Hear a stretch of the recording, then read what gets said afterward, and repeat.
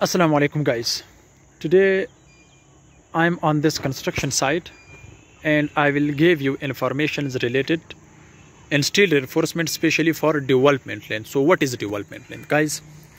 Today I will show you practically in this video what is development length.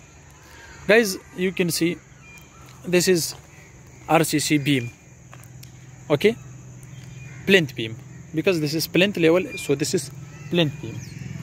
Here guys, you can see here we have at the top 3 steel bars, at the bottom we have 2 steel rods. Okay, now guys, you cannot see because we don't have the other column to link these reinforcement with other columns. So therefore guys, here this is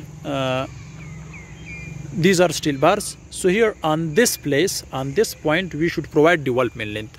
So this steel bar should be bent downside, okay, with the length of 18 inches. Okay, so 16 to 18 inches it should be bent, okay, and it should become to downside. Okay, and these 2 steel rods, okay, it should be bent and they should be go to the upward side, and the length should be 18 inches, okay, not less than 18 inches. So guys, this is called development length, but you cannot see here development length. So what is the work of development length? Okay, so listen me guys, development length is very important, especially at this point. That's why, because it can slip, okay, these steel bars from the concrete. So therefore, to make a good bond between steel and concrete, so we should provide development length. Okay, so this steel bar should not be cut at this point, but it should be bent, and with the length of 18 inches it should become to the downside, and the bottom steel bar should become to the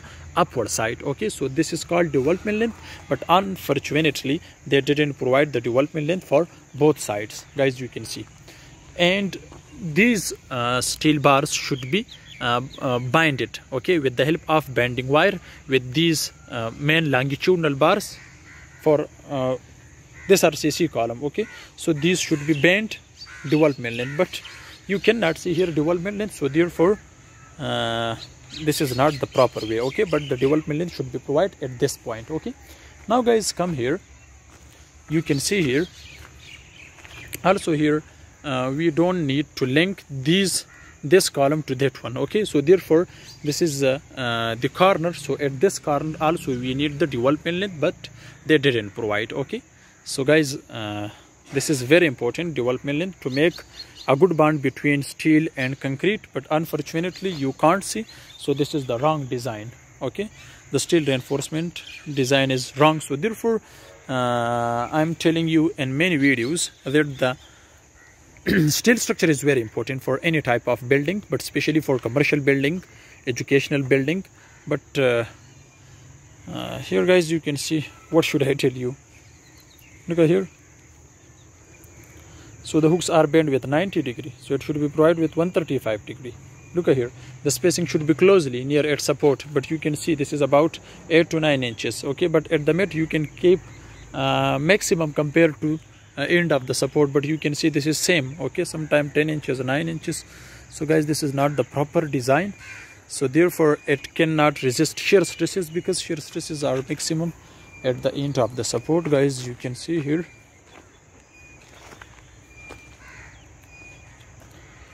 okay, guys, let me show you here also. We need to provide, okay, I don't need, because they need to provide extra bars or bent up bar at this point to resist shear stresses, but unfortunately I can't say anything. You can see,